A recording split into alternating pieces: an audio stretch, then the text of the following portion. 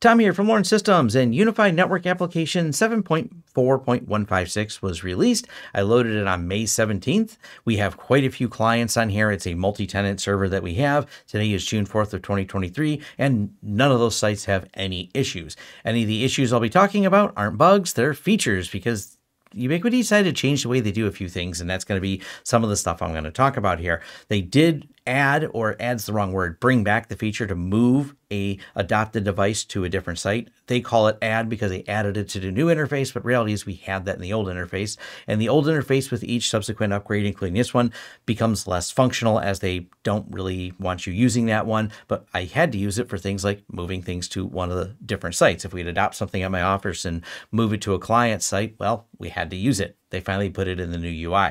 The OpenVPN server, we'll talk about that being good and weird the way they implemented it. So we'll get to that in a moment. And then we're going to talk about how they made VLANs more confusing. And this is an aggravation to me because one of the big selling points of Ubiquiti, of the UniFi platform, is being able to say, hey, this is how the VLANs work. And they've worked for a long time in a way that is slightly different, but I think easier than the way you would maybe label a trunk port in Cisco. VLANs are one of those things that people always struggle with. And I was just always happy that UniFi made it easy. And now they decided to do something weird and are going to make it more confusing. So I'll have to probably do an updated dedicated video on how to do VLANs on the new after 7.4 version of UniFi. It's not really going to change anything in terms of if you're already set up and you just move from a previous version to the 7.4, but the way you do a new VLAN going forward, my old videos or any of the old documentation is not going to match. And I don't know why they did this because they had it so simple. So let's dive into a closer look at the changes they made here. Now I'll be leaving a link to the full release notes here, and we're going to talk more hands-on about OpenVPN and the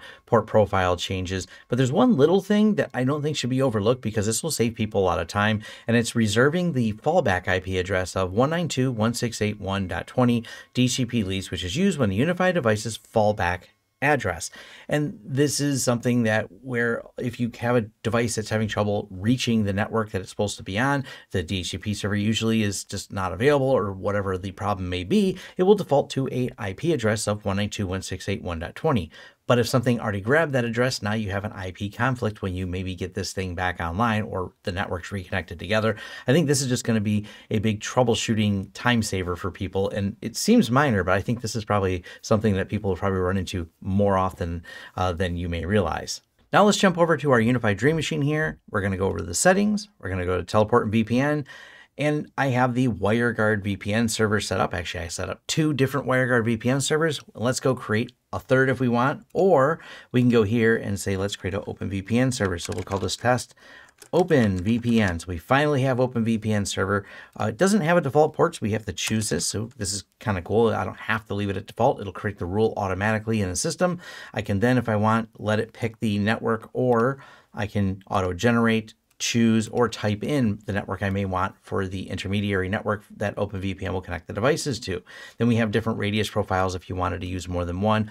That way you can have different user bases. But, and let's go ahead and apply these changes here and set this up. We create OpenVPN server again, right? No, you can only create one. So even though you can create multiple WireGuard, and I know WireGuard doesn't have a traditional client server type of setup, but you can create more than one WireGuard instance. You're only allowed to create one OpenVPN server instance. Something else of note, if we go over here to our test OpenVPN and we can add users and manage them here, that's great. And it just manages them through the radius in the back end. And if we download the configuration file, and we look at the settings in here, you'll actually notice that it only has protocol TCP. I'm really not sure why they chose that. That is an odd choice to me. That is not the most efficient way to do OpenVPN. You can Google and head over to OpenVPN's documentation and read why to get more in depth, but UDP is a more efficient way to do this. Now, even in the manual settings, I don't see any way to fix that problem either. So I thought this was kind of an odd choice that they forced this. Even when you're choosing the port, it doesn't give you an option whether you want TCP or UDP. If someone knows why they did that, leave that in the comments down below. Now, the next thing I want to talk about, if we go to a switch and we go to the ports and we pull up the port manager, which I think looks great, except this is where the confusion comes in. There's no more all option on the network. We have the primary network of .3. Then cameras, CGNAT, and other networks I can choose, or none, but there's not a all like it was before to essentially call this a trunk port. Now, when I choose .3 as a native, it actually will send all of these others because .3 is what we call our default.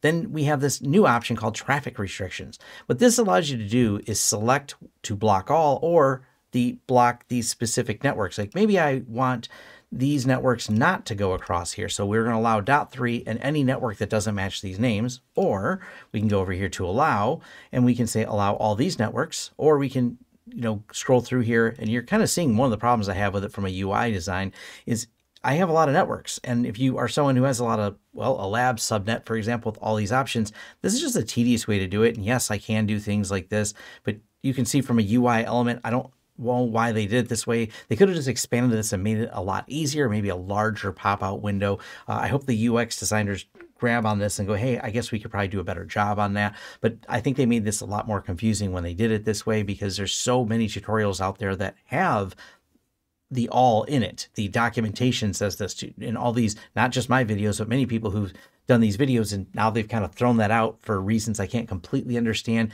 I guess it's to make a more granular control option here for restricting certain networks that go across and are essentially grouped together or trunked over to another network. So really kind of an odd design, but I'll do an updated video that kind of covers how to set up networks on UniFi and make this maybe a little bit more clear. But nonetheless, I'm not exactly sure why they made that change. Once again, if you have thoughts on a good reasoning for this, leave them in the comments down below. Now, two more features I want to comment on, but I didn't really have time to test, but Cody from Telecom Networks, you probably watch his videos as well if you're looking up UniFi things, he did show this. It's the ability to take a device that's assigned to a specific SSID and assign it to a different network. I thought this was kind of a neat feature. I just didn't have time to set up my lab with my UDM Pro and a Wi-Fi on it, and we don't deploy this commercially to any customers that we support on contract. Therefore, I didn't have any real testing to do with this, but it looks like a pretty interesting feature. Same goes for the hotspot.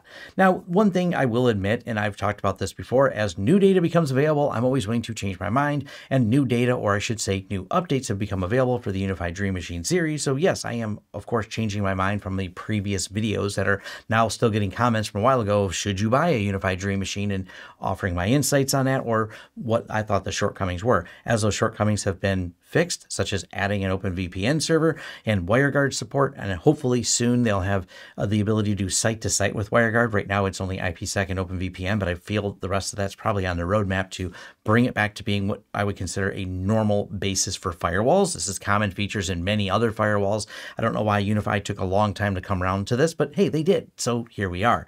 And I'm going to be excited to do an updated review on that. And of course, I'll also do an updated comparison, if you will, between pfSense and UniFi Dream Machine, because I know in the lab and home lab environment, it's a really popular choice people have between the two of them, and they want to know what the differences are. Therefore, I want to make sure I cover those very concisely. Leave your questions down below for that upcoming video to make sure I get as many of them answered, because my goal is ultimately to make it easy for you to understand and make those choices informed based on my experience with them. Now, we do a lot of consulting when it comes to these UniFi systems. If you want to hire us for consulting, head over to our website, lawrencesystems.com, click that Hire Us button at the top. We've helped many people set up the UniFi Dream Machine and related devices, so my team is really familiar with them. We just don't have any that are under contract support that I can just log into and take a look at all the time, is why I mentioned I didn't really have as much testing on there. Nonetheless, love hearing from you. Head over to my forums for more in-depth discussion. Reach out to me on all the different socials. Like and subscribe because it really helps out the channel, and thank you.